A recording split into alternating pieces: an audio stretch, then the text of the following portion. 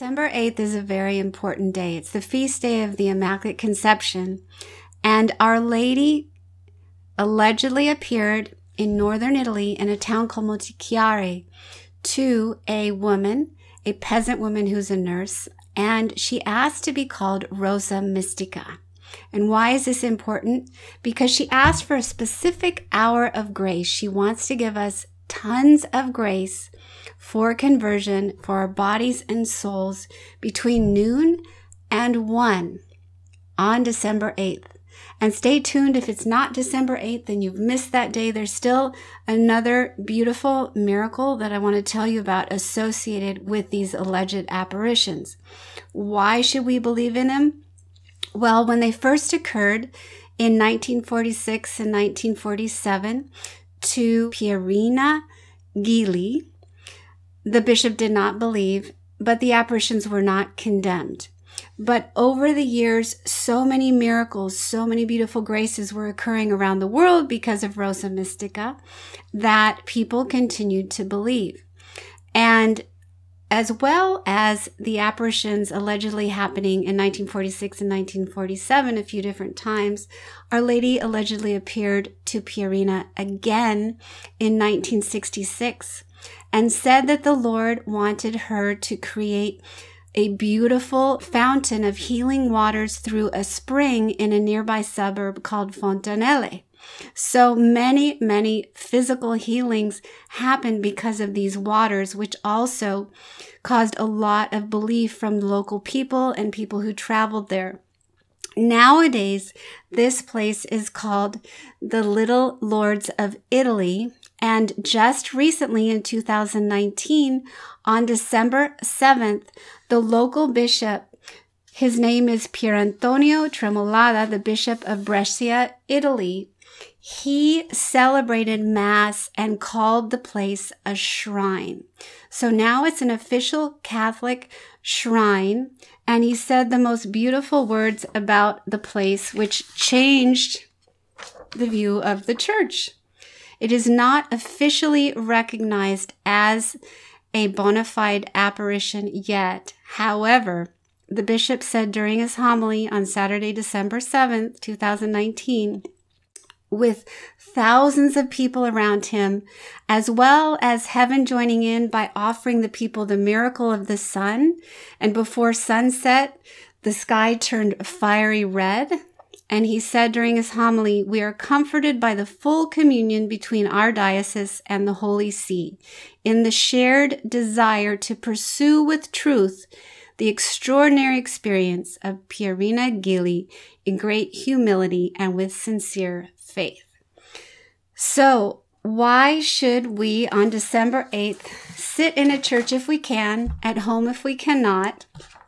Because this is what Our Lady said. She said, it is my wish that every year on December 8th at noon, the hour of grace for the world be celebrated. Many divine and bodily graces will be received through this devotion.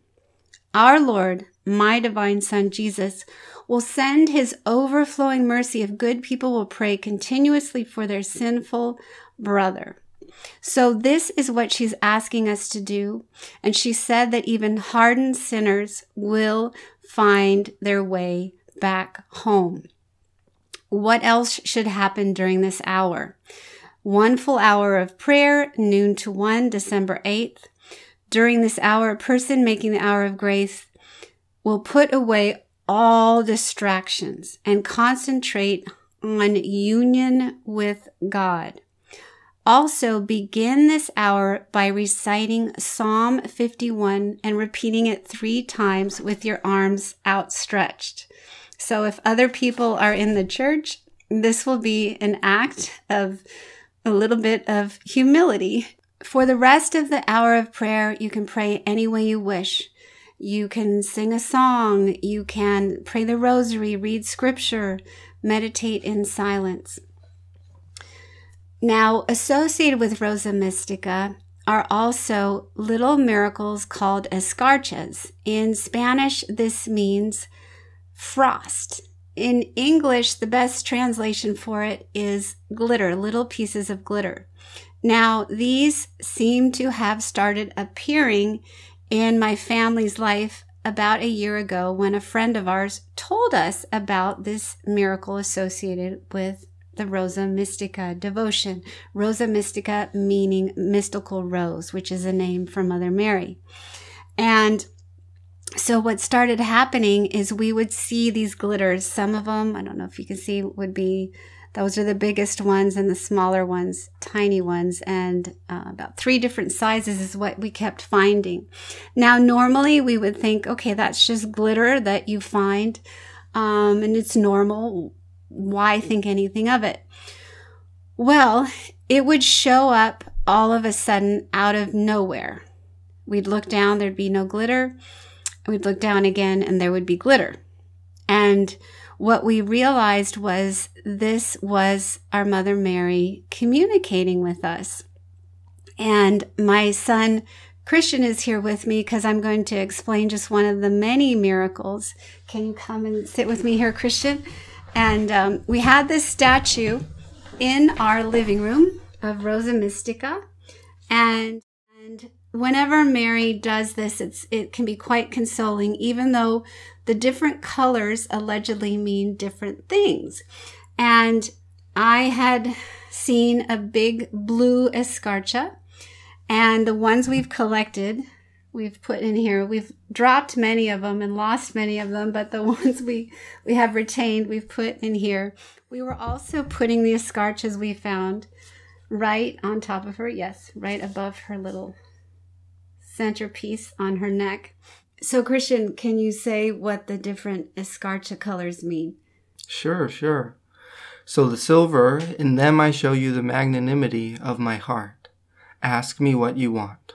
The golden, in them I incline toward the weak one. I am going to heal you spiritually, physically, psychologically, or morally. The blue ones, in them I want to announce to you my proximity. I am with you. I have been present to you. The green means look out for hope. I will act in the favor of God. Hope in God. The red mean in times of trial, offer me your sacrifices. Remember that I love you. The transparent ones mean the road of humility is the path that leads to freedom. I know those who are humble and simple. And the aquamarines, the one that my mom got in our story, is the road that is very treacherous and curved. I want to tell you on that road, I will be with you.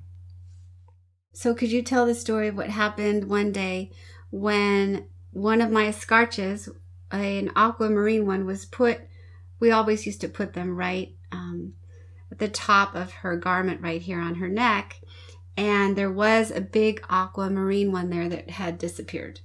Yeah, so my mom was having a tough time, and she was looking for her escarcha because she had lost it. And she said, "Christian, help me look for my escarcha. Oh, I'm going crazy. I don't know where my escarcha is." And so I helped her look, and I found a little one. I found a little aquamarine one. And I was like, Mom, I got an escarcha." And so I brought it over to her. She said, "Oh." And then we put it on my finger, and she was like, "Oh, it's a lot littler, but I'm so thankful, Mary. Thank you so much." And then, so she went to put it. You can show them. And we were both watching this at the same time. So there's 2 eyewitnesses to it. But I put my finger, I brought the little escarcha to her neck. And when I pulled my finger away, there was both the little escarcha and the big escarcha that she had before right there on Mary. And there's no way it wasn't hiding anywhere here. There's no place to hide. This is, there's no crevices or anything where this big escarcha could have been hiding. So I lost the big escarcha that had formerly been there, took a little one, put it here. When I removed my finger, we both miraculously saw the big one and the little one right there. So, and then we looked at each other. Looked at each other and started jumping up and down, and it was an awesome time. So those are mini miracles, but they're big because the aquamarine is when she's saying, the road that is very treacherous and curved, I want to tell you that on that road, I will be with you. So don't forget, Our Lady is always with us, whether it's through escarchas or many other ways. She's showing us that she loves us. She's interceding for us. And please don't forget, December 8th, 12 noon, remember this hour of grace. God bless you.